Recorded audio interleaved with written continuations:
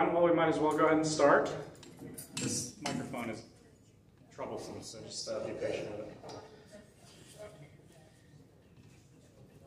On our introduction several weeks ago, I made mention, and I don't know, I might have said it so quickly that it was lost to you. But I made mention that in recent decades, especially after the Holocaust, any moral vision or comprehensive sanctity of life ethic that Christians have been working on have been worked on very closely in interfaith dialogue and interfaith conversation. We saw the great need, especially after World War I, World War II, and the Holocaust especially, to meet in various conversations in various faith communities to talk about the sanctity of life. And the reason why that is because we've seen such a desecration of sanctity of life, of the sacredness of life, as a result of the Holocaust, which not only affected millions of Jews, but also people on the margins, people of color, and people with disabilities, that really didn't just happen overnight, but was a program of Nazi nationalism steeped in Christian theology since the 1920s. If you look back at the Nazi manifesto of 1920, you see the rise of nationalism, couched in Christian language, in which Nazis, and Hitler specifically later, tried to develop a theology in which certain races were considered impure and certain races were considered pure. They did work in the Bible and theology in order to push an agenda that basically robbed certain people groups of an idea of the sanctity of life. Let me just give you one quote from Hitler's speech in 1923, and this will chill your bones. "The Jews are undoubtedly a race, but not human. They cannot be human in the sense of being an image of God, the eternal. The Jews are the image of the devil." This was 1923. And as Hitler came into power and this nationalism rose, steeped in this Christian Nazi theology, they continued to push blood purification and eugenics and various procedures. In fact, as of 1937, if you were a person of African descent, you were required to get an abortion if you were pregnant. Programs of sterilization were also important. One of the earliest groups that Hitler's administration went after were actually homosexual communities, LGBTQ communities. In 1931, were one of the earliest groups in which there was a target of not only sterilization, but also a rhetoric that excluded some people from rightly reflecting the image of God. Ethicist David Gushee, my ethics professor, wrote this: "The rapid acceleration of language relating to human life's sacredness, especially after World War II, is a crisis-induced recovery of an older moral tradition rooted in biblical faith, but never previously formulated as a matter of dogma." He goes on to say, it was only when that norm of the image of sanctity of life, only when that norm was massively violated as a result of the Holocaust, and perhaps it was only when that norm was massively violated, and perhaps when it seemed clear that merely secular formulations of that norm had proven insufficient, that it became necessary to articulate afresh and even to raise it to the level of official Christian doctrine. And what David Gushee is getting at here is that it wasn't enough to just have an unwritten norm, that because of the Holocaust and the massive violence of 2 world wars, people needed to talk about the sanctity of life and to reclaim what the Bible says about the image of God, not just within their theological circles, but within an interfaith conversation and dialogue. One of my professors at Palm Beach Atlantic University, Dr. Daniel Goodman, believed very much in interfaith dialogue. He was my New Testament professor, and he was very involved in dialogue with synagogues within West Palm Beach. And my first exposure to interfaith dialogue was kind of riding his coattails as a student, going to Christian Jewish dialogues within West Palm Beach and within that community. When I moved to Mercer in Georgia, several of my professors wrote about various Christian responses to the Holocaust. My theology professor wrote a dissertation on Elie Wiesel, and and several other people who pushed against anti-Semitic movements. And if you know Eli Wiesel, he wrote Night. David Gushee, who became my ethics professor later on, did his dissertation about Christians who responded in opposition to the Nazi regime. People like Dietrich Bonhoeffer, who led the Reformed, what's called the, not the Reformed Church, but the, help me out here, Mike, the Confessing Church. The Confessing Church that basically had to go underground because of Nazi persecution. Dietrich Bonhoeffer was put into a political, became a political prisoner, put into a concentration camp, and was eventually executed. And so I had a lot of exposure to the importance, when we talk about Christian ethics, specifically related to the sanctity of life, of speaking and bridging faith communities in conversation. Because of the massive, egregious violation of not only pushing an agenda that denied people a place to bear God's image, but the violation and violence towards people steeped within Christian theology. Hitler just didn't tell people to kill Jews. He organized and assigned professors and pastors to write theology that literally instigated and created an edifice of mass genocide against not only Jews, but again, people who are disabled, people of African descent, people of color, and other marginalized communities, to the point where it became important. So when we talk about doing sanctity of life, it's important for us to talk and to continue to build bridges of interfaith conversation. So I've asked Rabbi Michael to speak here today. Michael and I became friends very early on. When I first moved to Vero Beach, because interfaith conversation and friendships are very important to me personally, I don't know if he reached out to me or I reached out to him, but we connected, and I got very involved in the interfaith community here and quickly become friends. I spoke last month. Rabbi Michael was on sabbatical, and he asked me to speak at synagogue service one Friday night, and that was really fun. So I hope they enjoyed it. And that was such a good relationship, because not a few weeks later, I had to do a funeral in which part of the funeral was for the elderly gentleman that Jimmy Sizlove cares for. You remember Jimmy Sizlove was a caregiver of an elderly gentleman. That gentleman passed away. Well, part of the family connection is Paul Berg from Berg and Vassell, and Paul and his wife Joanne are members of Temple Beth Shalom. So we're constantly crossing paths, and I thought it's very important for us to understand how we hear our Jewish brothers and sisters talk about what it means for people to be created in the image of God, because we read the Bible through the lens of Torah. We read it in our tradition, not the Hebrew. We read it in our tradition from left to right. Rather than reading our theology back into the Bible, we read the Bible through the lens of Torah, through Exodus, Leviticus, all the way into Jesus' ministry, because Jesus connects to Torah. His ministry connects to Torah, to the Hebrew Bible.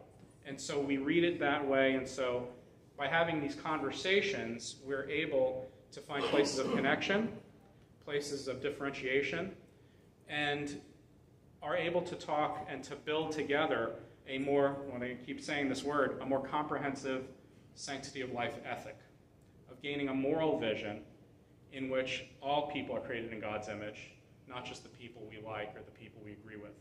And that's incredibly important, because it is God who ascribes the sanctity of life, not we who pick and choose. So, Rabbi, thank you for coming.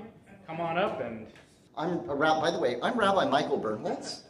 And as Pastor Joe gives that introduction, he was mentioning this funeral. You have to realize that I had gone out to lunch with Pastor Joe, and got back to my office and got this phone call from my congregants who were worried. We're not sure what to expect. A minister is running the funeral service. Can you help us? Can you help us? Well, they didn't say that yet. They didn't say that, so I called them, and they're like, yes. Do you know this guy? Is Pastor Joe LaGuardia? And I'm like, yes. I just had lunch with him. You're fine. And they're saying, well, he's going to call us a 2. I said, yes, I'm guessing he can only call you a 2 because he was having lunch with me. That very much reassured them. Part of me also wants to start in Revelations. Now, the reason I want to start in Revelations is because when Pastor Joe was at Temple Beth Shalom in June, he declared to my congregation that he never wanted to speak about the book of Numbers. And what did I have him speak about? The book of Numbers. So I feel like I should start in Revelation because, no, I'm kidding. I'm not actually going to start in Revelation. If you would like to see what Pastor Joe sounds like in front of a synagogue community, you can go to our Temple Beth Shalom of Vero Beach YouTube channel. And his sermon is up on the YouTube channel. Please feel free to like, to comment. It was lovely, and my congregants very much appreciate it. And so this is wonderful that I get to come and have this opportunity to come and speak before you. How many of you eat with chopsticks? Raise your hand if you don't think you can eat with chopsticks. Awesome. That's a great illustration then. Because what I'm about to do is offer you Torah and Bible from a Jewish perspective. The way I teach it, the way I work with this text, it's the same Bible that you work with. It's your Old Testament, is our Hebrew Bible. I'm working in Genesis chapter 1, but I'm going to approach it in the way of my tradition and my community, and so it might feel a little bit like trying to eat with chopsticks for you. Some of the texts I have are very technical, but I didn't want to not present them to you because I think there's a lot in the language to see. And do not worry. If you have questions, ask questions. I tease Joe and the Treasure Coast Interfaith community all the time. I get paid by the word. I don't really, but it's fun to say and to suggest. Are you ready? I hope so. So, I think you can leave it up. Can you all turn the lights back on? Let's see if you can see it, because then I can see you. Can you all read that? Not the top, but the bottom. Okay. Can you see that? Okay. This is the end of Genesis chapter 1. This is actually from verse 26. And I wanted you to see the Hebrew.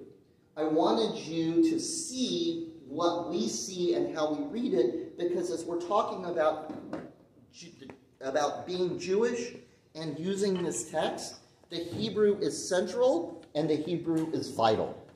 Now I'm going to make this even easier for you. Do I have someone that can, and each one of these is the same page. I have 25 copies, and that has everything on it, and I also left an English opening for you. I did not do it from right to left, but I wanted to show you. I do have a mini little Torah scroll. That's okay. I have a little mini Torah scroll right here. This is what we use for ritual. But it has the 5 books of Moses in it, in Hebrew, from right to left. This is not an actual scroll. It's a photocopy of the Torah scroll, but it is with the Hebrew, and it looks like this, it feels like this. We read from this in our worship service. That is one way of us connecting with the divine, is doing an offering of words. We also do an offering of study. So this is called a chumash. Chumash is the Hebrew word for chamesh, which means 5. And why would it be called 5? 5 books of Torah. Genesis, Exodus, Leviticus, and Numbers, and Deuteronomy.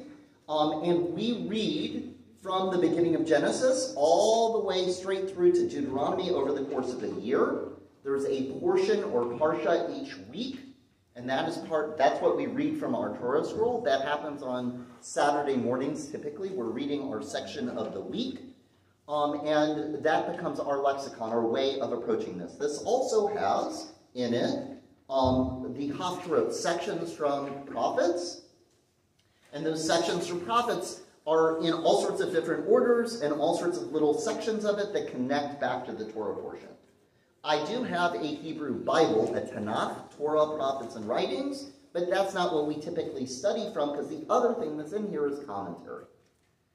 We have a rich, rich, rich tradition of commentary, of things called midrashim, which are sermons, stories, it's fan fiction, saying with the rabbis and the sages, starting in the 3rd and 4th century all the way up, saying, wait a second, how do I deal with these stories of Adam and Eve, of Cain and Abel, of Noah, of Abraham and Sarah, of Jacob and Leah and Rachel? How do I take these stories and what are they trying to teach me?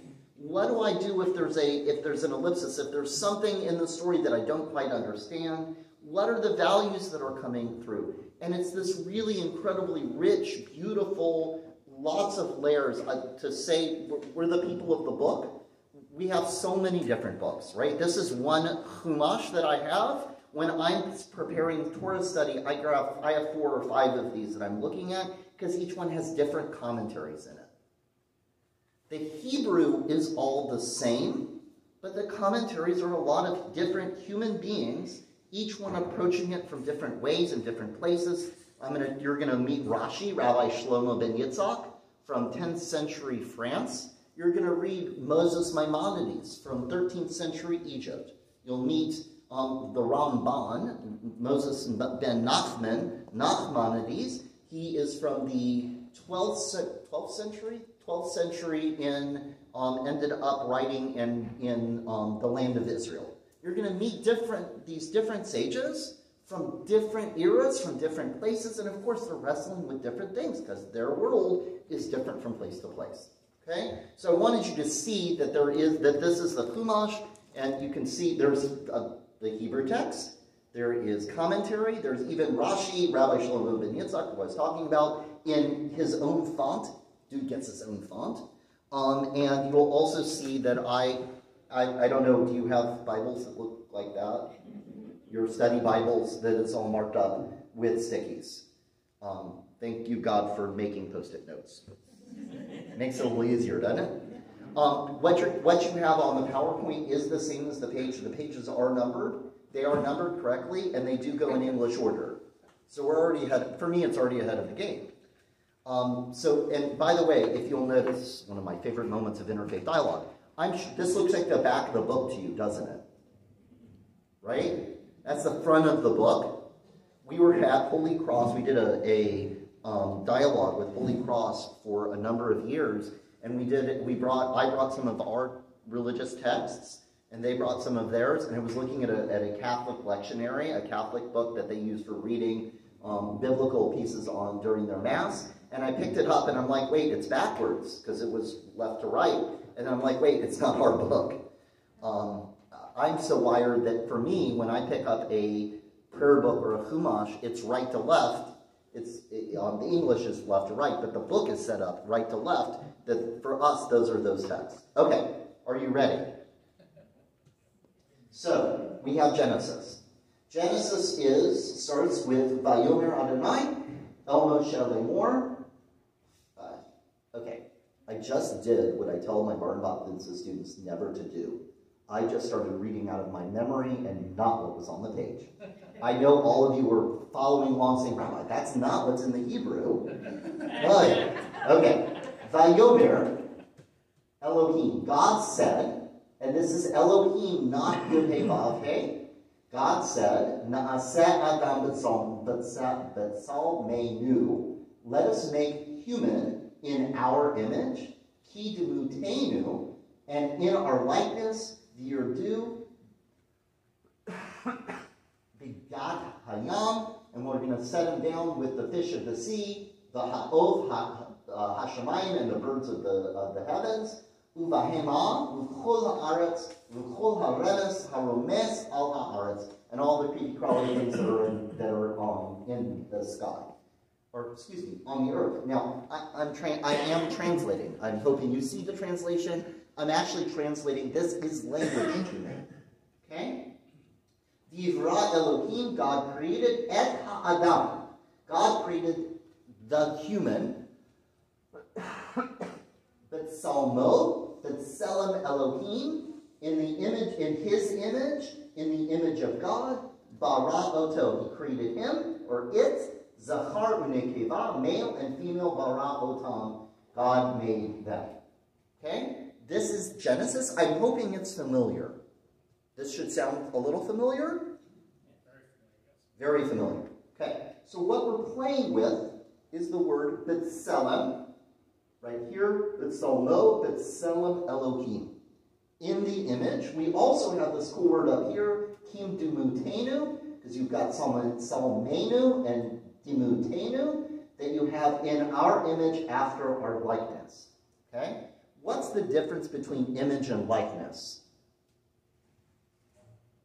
Is it the same thing? Raise your hand for yes, it's the same thing. We're just using synonyms. Raise your hand if no, those are two different words. Okay, so in Torah, no word is wasted. So if there's two words, they must be two different things. And that's where you get commentary. That's where you get midrash, different rabbis coming in different generations saying, what is the difference between those two terms? Now, realize this. You might have heard 2 Jews, 3 opinions. Have you ever heard that before? Okay, I don't know if you have the same thing in the Baptist world. Okay? And the rabbis do the same thing. Not every rabbi agrees with each other, and they tend to fight with each other across the generations. Rashi will say something in the 10th century. Rambam will come 200 years later and say, no, Rashi's got it all wrong. Here's why he's wrong, and we read both of them. And some days Rashi helps us more, and some days Rambam helps us more. So we're going to look at a little bit of commentary, if I can get the wheel together, looking at that idea of the likeness of image. We're going to see what some of them say. Okay, so here we have, as I said, Rabbi Shlomo ben Yitzhak. I lost there we go. Okay, so Rabbi Shlomo ben Yitzhak, and what we do is we take the first letter of each of those names and he becomes Rashi. Do I have any students of medieval French or 8th century medicine here? No? Okay, that's okay. So Rashi is living in Troyes, which is in France. I believe it's in the Alsace-Lorraine area. And he is a amazing Jewish scholar. He's also a physician. There's a few physicians that you're going to come across here. And Rashi actually wrote medieval French treatises on medicine that are still used by medical students and people interested in medieval French to this day. Just kind of tells you what an incredible guy he is. He did have an interesting conundrum. He only had daughters. And so eventually they marry off. He has grandsons. The grandsons do follow in his footsteps. But you get a lot of interesting gender issues surrounding Rashi because of his daughters. So what he says about that language in the image, in the type that was specially made for him. For everything else was created by creative fiat. So God just says, wait a second, I'm going to create fish are created. I'm going to create birds are created. Only with humankind do you see this, we're going to make God in our image. And the whole plural thing gets to be very interesting, but I'm not going to mess with that. I want to talk about what the whole idea of image is right now. While he brought existence by a creative act, literally by hand, as it says, thou hast laid my hand upon me. So what you're seeing here is Rashi is saying, here's a text from Psalms. The Psalm says that God made human by hand. There's proof it wasn't just God thought, but there was some physical action that went into the creation of human being. And I love this image. Human was made by a seal as a coin that is made by a die, which is called in Old French a coin. It is similarly said in Job, it changed as clay under a seal. So there's some sense that there is a mold, a die made, and that humans are coming from that mold that is shaped by God, by the Divine One. Okay? Here you're going to get Rambam. So here is that idea of there's extra something going into the creation of humanity. Humans are different. Adam. You all know that word Adam? That's Adam, right? Yeah. But in Hebrew, it's a word. Before it's a name, it's a word, Adam, which means human. it's also related to Adom, which is red. What did God use to make Adam? Clay. Red clay, Adom, Adam. God took clay from earth's four corners and gave it the breath of life. It's one of the songs I sing with our kids. Here, so when we're talking about Adam, there's something more going into that creation. There's Rashi. Rambam says, among all living creatures, man is endowed like his creator with morality, reason, and free will. He can know and love God and can hold spiritual communion with him. Man alone can guide his actions through reason. It is in this sense that Torah describes man as being created in God's image and likeness. Okay? So Rashi is saying something more went into the creation of humanity.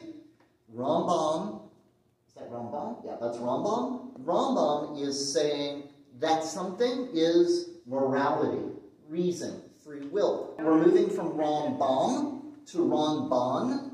So this is Moses ben Nachman, 12th century. So we're actually going back in time. Now, as I show you all of these commentaries, and I'm giving you a few that are in a pretty close band of a few hundred years, one of the things that Pastor Joe said that caught my attention was getting to know Jesus and how Jesus understood his Judaism through talking to modern Jews today. And it's a little complicated because the commentaries I'm giving you are from 1,000 years after Jesus. So the Judaism that Jesus knew, we don't know that we know because we're now looking through past another 1,000 years of us wrestling with these texts, trying to understand these texts, trying to live these texts and this culture and these rituals and all of this in all sorts of different places. And so it's a little bit of both and. There is some of it that we are seeing the text that Jesus had, that was followed the Jewish tradition, and some of it's much more complicated because we're looking back across so much history. So, what did Rambam say? The meaning of Tselem, as is the word of toar or appearance, as in that Tselem, the appearance of his face changed. And he cites Daniel here. Okay? So what Ramban is doing is saying, if I want to understand Demut, and I want to say and understand Tselem, if I want to understand these two words of image and likeness, he is looking for other places in the Bible where those words get used so we can understand them better. Okay? It is a form of proof texting, and it's wonderful. It's a rather incredible tool. So here's the quote for another one from Psalms. That is the appearance of their countenance. The meaning of the word demut is similar in similarity in form and deed, as things akin to a certain matter is similar to each other. Thus, man is similar to both the lower and higher beings in appearance and honor, as it is said, and you have crowned them with glory and honor. Meaning the goal before him is wisdom, knowledge, skill, and deed. In real likeness, his body is compared to the earth, while his soul is similar to higher beings. So, I'm going to parse that out for you because it took me a few times reading it, saying what's going on here. Ramban is saying that image, that Tselem, has to do with our physical form, the appearance, and Demut has to do with our spiritual, the stuff you can't measure, our emotion, our thought, our reason. What were the words that were our honor and our deed? That internal stuff, our soul, that's the image, that's the Demut stuff, and the B'Tselem, the image stuff, is the physical. And so, what is he really saying? He's saying if God is saying we're making human in our image, we're making it's both the body and the soul. One is tying us to the ground, and one, the emotion, the stuff you can't measure and see, that stuff is tying us to the heavens. And that what humans represent is that connection between the heaven and the earth, between the concrete and the infinite. And it's really a beautiful kind of image that if we're talking about being B'Tselem Elohim, it's not just our soul and it's not just our body, it's the two of them working in concert. It's all part of one thing, and that ties us both to heaven and earth. We have a bit of heaven in us, and we have a bit of earth in us, and how do we bring that sense of heaven to the earth, and how do we find those holy sparks in our experience? The last one is a commentary. This is from a chumash called Eitz Chaim. In the ancient Near East, the ruling king was often described as in the image of or the likeness of a god. So those words of image and likeness were used for the king to connect them to a god, okay? Which served to elevate the monarch above ordinary mortals. So the pharaoh would say that they're in the image and likeness of Ra, the god of the sun, as a way of saying, I'm above all of the other the humans out there because I'm godlike. Okay? In the Bible, this idea is democratized. Every human being is created in the image of God. Each bears the stamp of royalty. Going back again to that first text the first little piece we looked at, the seal that was used, the mold that was used, every human being is coming out of the same mold, out of the same seal. We're all coming from the same place. We're all made from the same stuff. And that is a huge part of B'Tselem Elohim, of made in the image of God, is that we're all humans. We're all the same stuff. And to try to claim that one person is greater than another, it doesn't work because we're all the same. Okay? We have a basic set of humanity that we all ascribe to.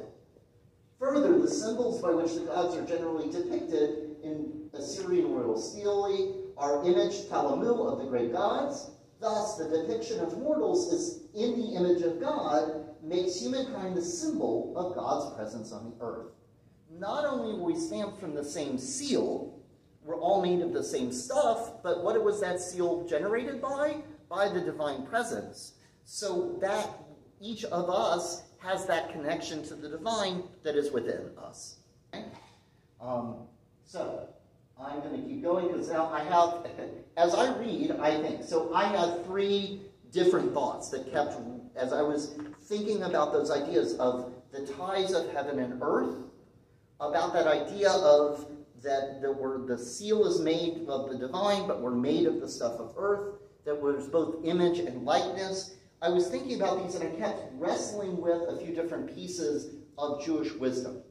That if I'm saying, what does it mean to be made in the image of God? I started in that place that it's basically pshat. The simple part of it is that we all should be treated with dignity. But then something kind of interesting is looking at these different commentaries, a few different pieces. How am I doing time-wise? I got about 10 minutes. 10 minutes, okay. And this comes back to your question about about everything else in creation. There is a place in Genesis that says that humanity will have dominion over all creation. There's another place that says that humans will be stewards of the land. And that is a constant tension that I really wrestle with, because dominion means I'm superior on some level. I'm superior and therefore I get to control it. Stewardship means that I'm responsible for it, that I have to sustain it, that I have to care for it. And as I'm looking at all of these different pieces of saying how are we all made, what does it mean to be made in God's image? What does it mean that we're all, that everybody, and that beautiful commentary that the king used to say that the king was made in God's image, and yet what is the Torah, what is Bible saying is all of us are made in God's image. It was part, and going back to your question of, wait, what do we do with the other animals and the plants, and how do we, if we're saying that we are made in God's image, that we have this connection, does it give us the right to have dominion or the responsibility for stewardship? And that's, I will freely admit, I tend towards much more towards stewardship, but I'm also going to throw a few more things into the dominion, the piece on dominion. So if you look at the bottom one, chosenness. Who are the chosen people? That's a loaded question. You're good on that one. The Jews are the chosen people, right? But what does it mean to be chosen?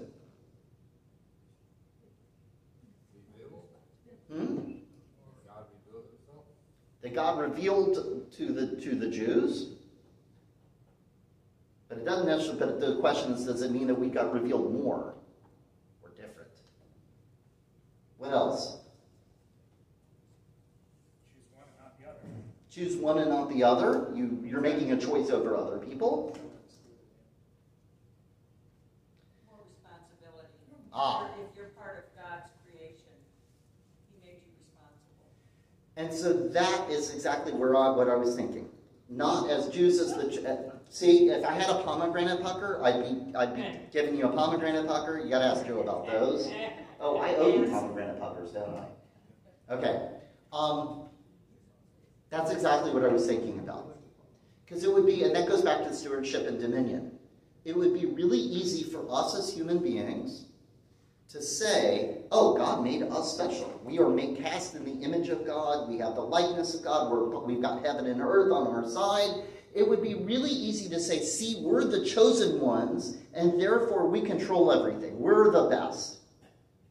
And yet, as I was reading all of these texts, as I was thinking about, if I've been, I'm going to quote Spider-Man here. The first one, the Tobey Maguire, Sam Raimi films, if any of you are fans of them.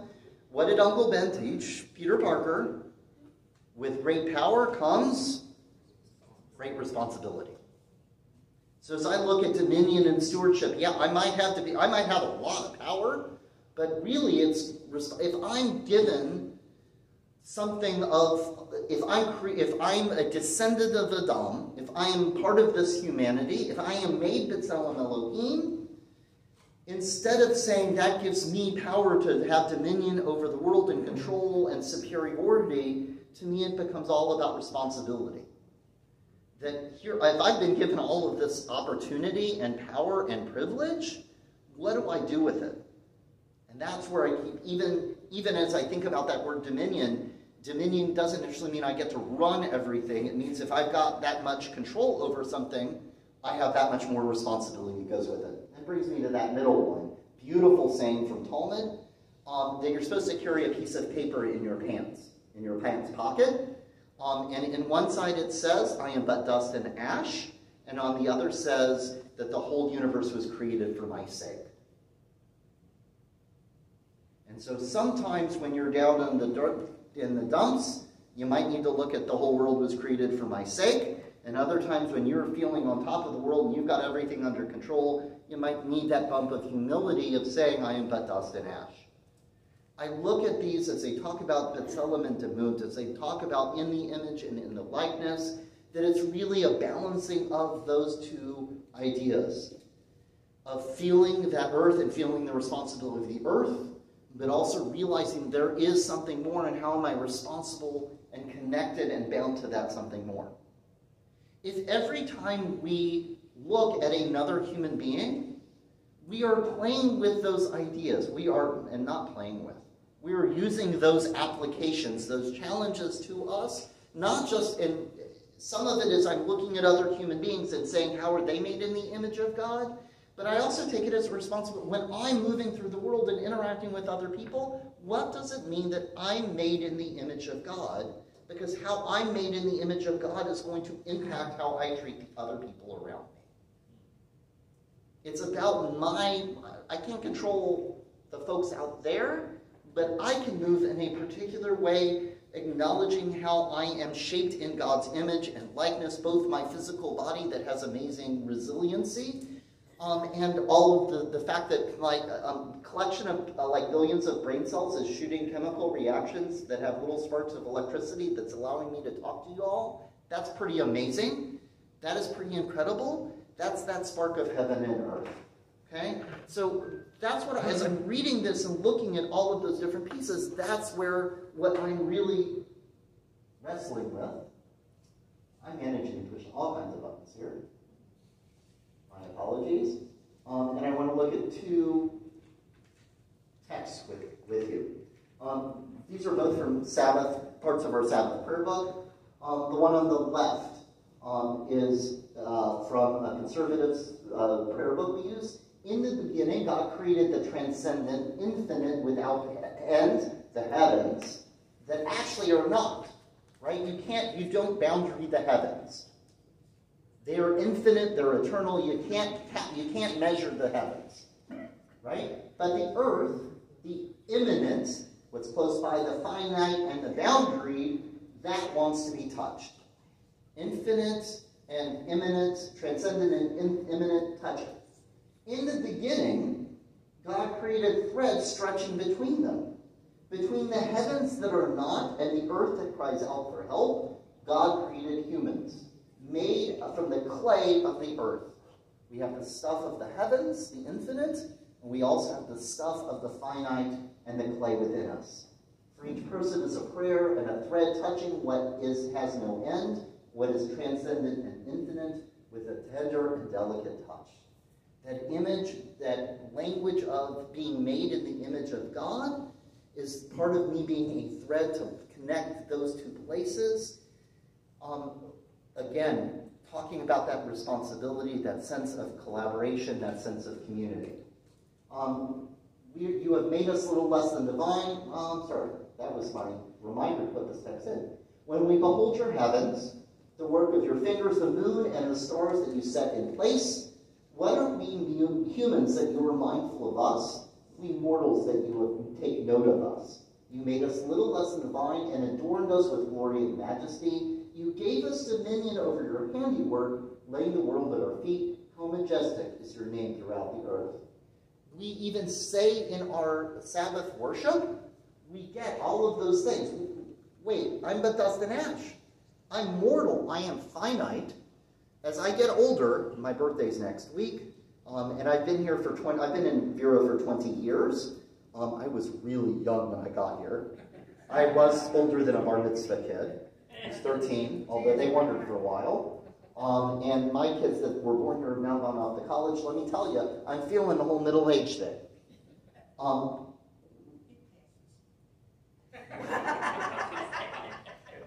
What are you that you're mindful of us that you take? And yet, you have also made us a little less, just less than divine.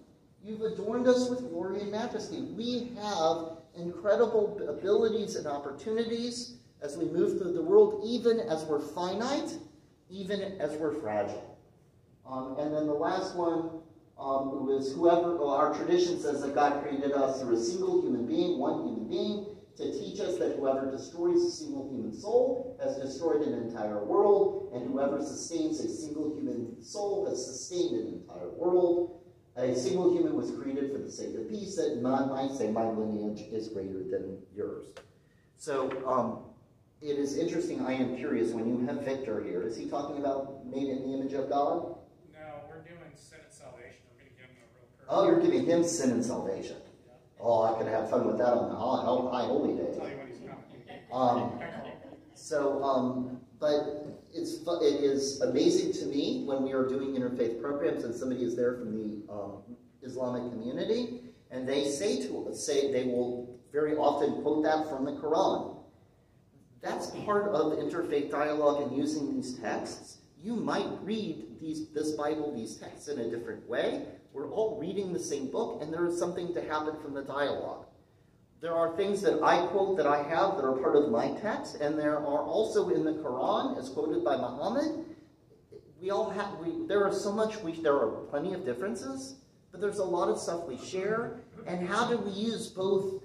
Again, it's that heaven and earth. How do you balance those things? How do we balance our similarities and our differences? How do we let those relationships, even if there are stuff we agree on and don't agree, to be able to strengthen ourselves each in our own way that we move through the world? I say it often. What do we all have? We all have a fingerprint. And yet every human being's fingerprint is different. It is just, that is part of B'Tselem Elohim. And what I also love is every time you touch, what happened, if you looked at your phone screen right now, what would you see on your phone screen? You'd see your fingerprints. I don't think we even realize how much we leave our fingerprints, our little touches of heaven, behind. I'll have to talk to you privately. All right, let's clap for Rabbi Michael and his time.